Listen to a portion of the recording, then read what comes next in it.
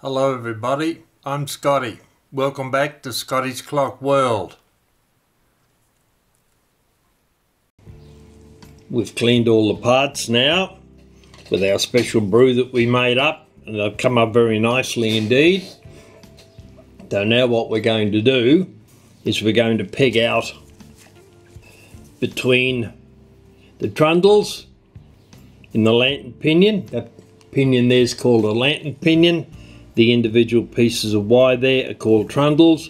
We're going to peg them out just to see if there's any dirt left still in them, and then we're going to peg out the bushes on our plates, our front and back plates. Now this is what we normally use. It's a piece of boxwood, a nice soft wood for pegging out, but because we're not using any technical stuff in this series, what we're going to use is a toothpick and a shish kabob stick. However, there's a problem with them immediately. The points on both the shish kabob stick and the toothpick are very hard.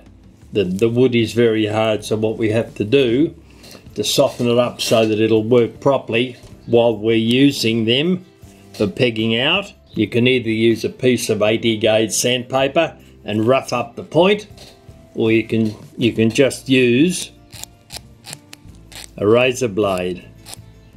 Just drag it along either direction and just rough it up a bit, because while it's so smooth, it's just going to spin round in the bushes and burnish them, and it's not going to clean them. So we'll run with our razor blade over the top there, get it roughed up a bit. Now we're ready to start pegging out in between the trundles in the lantern pinion. So we just insert the tip of the shish kabob stick at this stage, the one we're using, rub it backwards and forwards in between each of the trundles. 2 or 3 times is sufficient.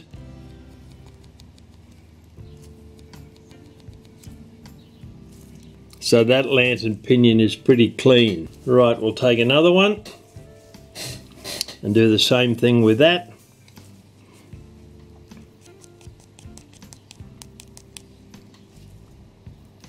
Using the shish kabob stick, backwards and forwards 2 or 3 times. And just turn the wheel around in your hand. Yes, well, you can see there's a bit of dirt that's come up on that, alright. Not a lot, but we need to remove that before we put the movement back together again. Right, so that's the wheels. Now we'll move over to we'll do the front plate first. We'll do both sides of it. That's the front plate there. So this is where the toothpick can come in handy, because there are some small bushes in here that the shish kabob stick is not going to fit into. So we'll start off with those with our blunted end. Put it in, spin it round, spin it round. Another small one down there.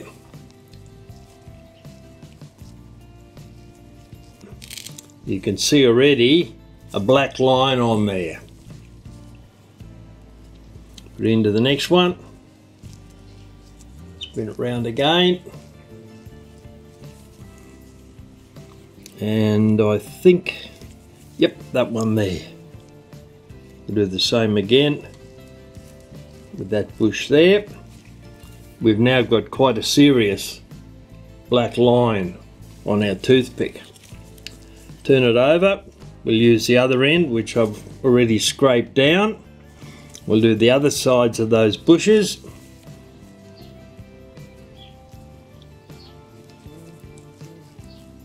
Spin the toothpick round.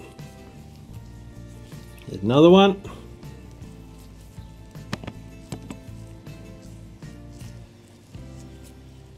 And that one there is a small one.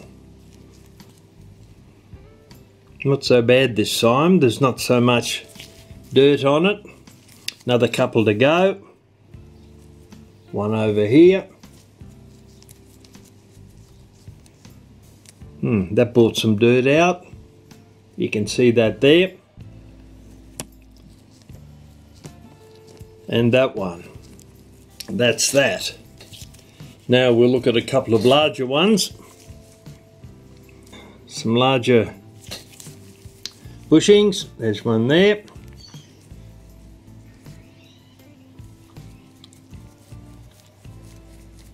Run around there. Yep, you can see the black line on there.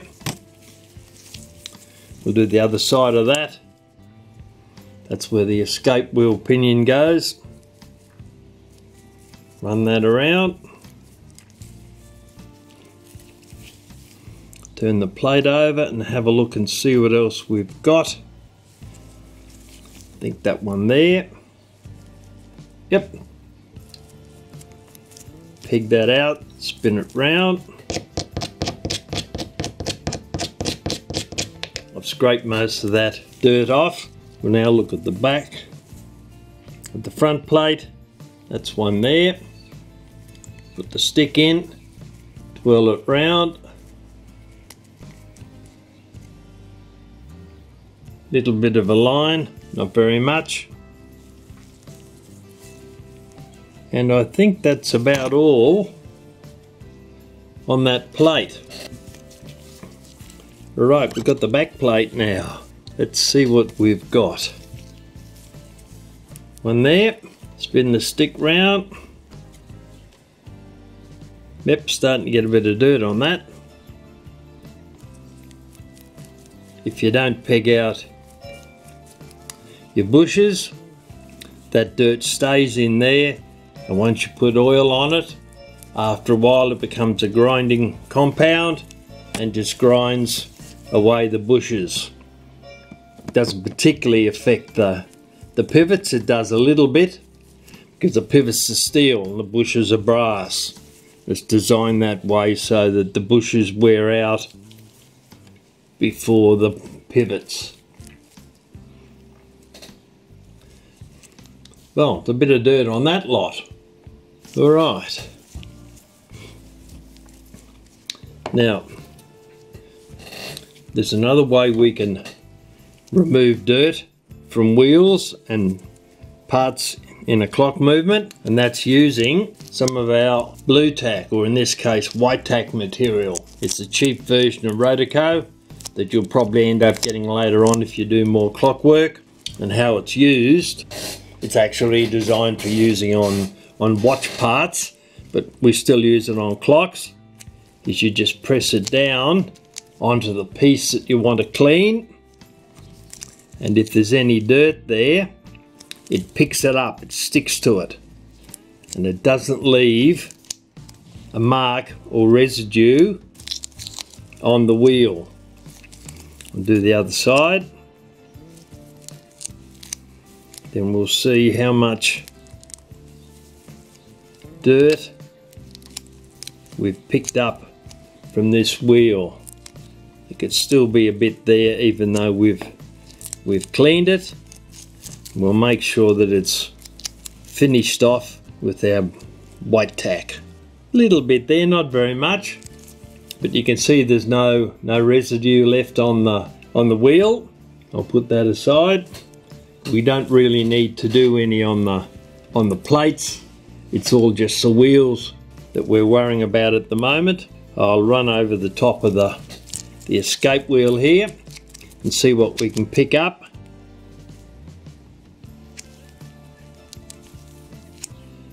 Just push it down in between the teeth too.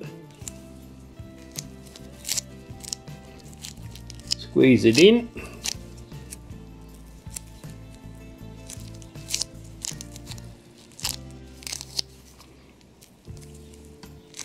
That should be our last quarter, I would think. Take it out and have a look. Oh, that's pretty clean. I'll run over the other side quickly just to check.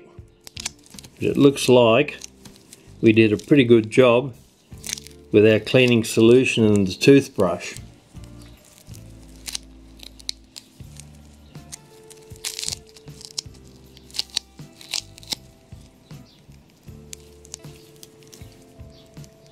No, that looks alright. Okay, that was easy.